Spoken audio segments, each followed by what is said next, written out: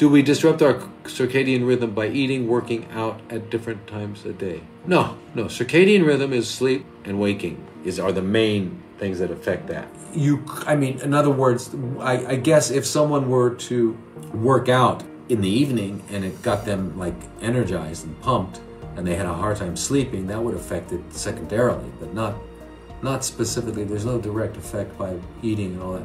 But firstly, you got to stop eating a minimum 3 up to 5 hours before sleep. Have to. Yeah, it's just very, very important. And I would say the same thing with vigorous activity. The nighttime is to turn down, slow down. Slow the mind down, slow the body down, slow everything down. Just get ready for a beautiful, wonderful, rejuvenating sleep. That's what we got to do. We got to get ready for that fantastic experience. Every night we're blessed again. You realize that? Every night we're blessed again.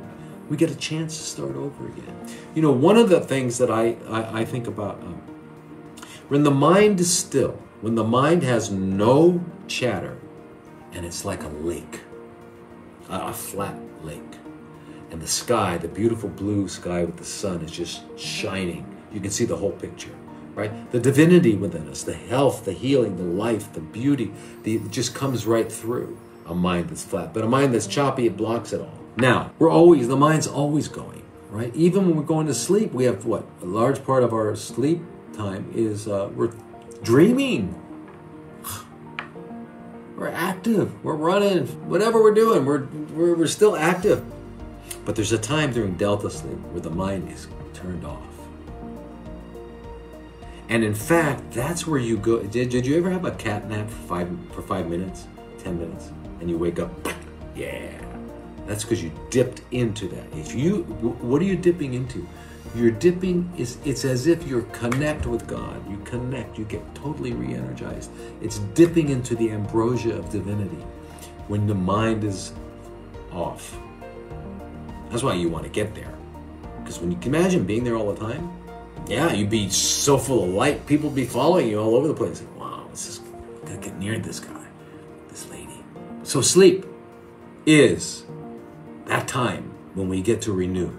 And so we want to prepare for it. So we stop eating. We stop moving around. We turn off our electronic stuff maybe an hour before, a minimum half an hour before. Right? Do that, and then what do? We write down. Unload your mind. I call it a mind enema. A mind enema is, you sit down and get old school pen, paper, and write down all the things you did today and all the things you didn't get to do, should have done. Things that you are on your plan for the week, things that are on your plan for the short term. Try to do all that so that you kind of unload. You've already thought about all the stuff that's going to keep you tossing and turning. You thought about it, okay? And then when you go to sleep, and take melatonin, like 30 minutes, 20 minutes before, right? And the sublingual, you do that and you get some sleep. And I'm telling you, if you go into bed early and you're waking up early, your life will change for the better. Promise. Promise.